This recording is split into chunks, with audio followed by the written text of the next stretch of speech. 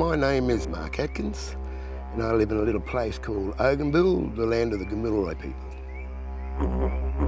Well, I play the didgeridoo. Didgeridoo is a Celtic word given to it. I call it a gullumbung here in New South Wales. I call it yidigi, Queensland, yidaki. It's got several different names depending on the tribe where you come from. And it's made of wood and hollowed out by termites. They talk about it being the sound of the Mother Earth. I can remember back in the 70s, they wanted to find out what the earth sounded like. As far as they could, they stuck a mic down there, and the only thing they could think of that come close to a sound was a didgeridoo. I've always loved the sound of it and always wanted to take it somewhere else. Where does a didgeridoo start? Well, it's out there in the scrub. And I've got one here I've just started. This one doesn't come from this part, it comes from different parts of the country. This is what they call a bloodwood. Then it just starts off like, well, you'll see it like that. And then, as you can see here, I've taken the bark off it. And if you're lucky, it's been hollowed out, which this has by termites. Basically, I usually have a hard stick and I tap it, just to see how hollow it is, because you can hear it after a while. Then I'll basically cut it down to what key I'd like it to be in. I usually cut it a little bit longer so I have room to move. Probably about 90% of the time, what determines the actual note, the key of the didgeridoo, is the length of it, but not the rule all the time, simply because it's the volume of space that you'll have within the wood. For example, if there's a branch was on it and come off, there'd be a pocket.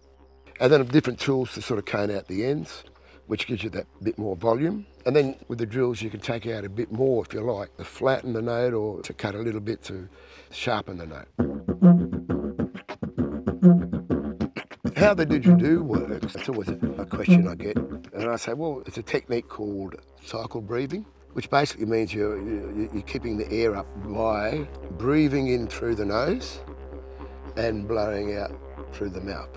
I'll show them an old trick the old glass blowers used to use 100 years ago. How do you blow out and breathe in at the same time? You sort of watch and listen. As I breathe through my nose, and I blow out my mouth.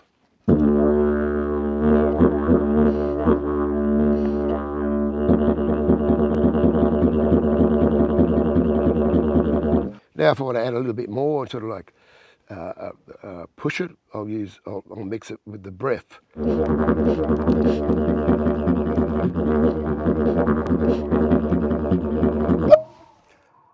For a lot of young fellas, I like a bit of techno, so I use more of the tongue to move a groove along.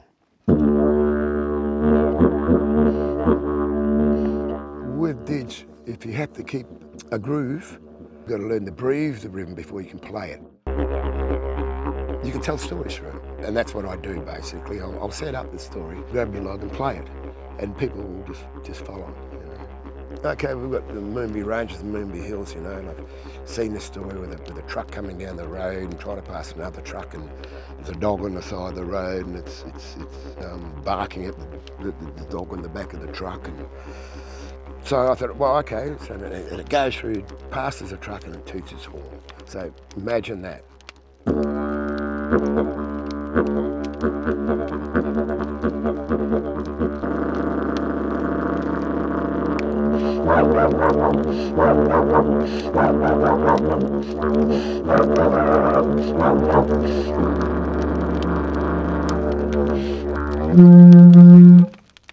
Most of them got their eyes closed and just laid back.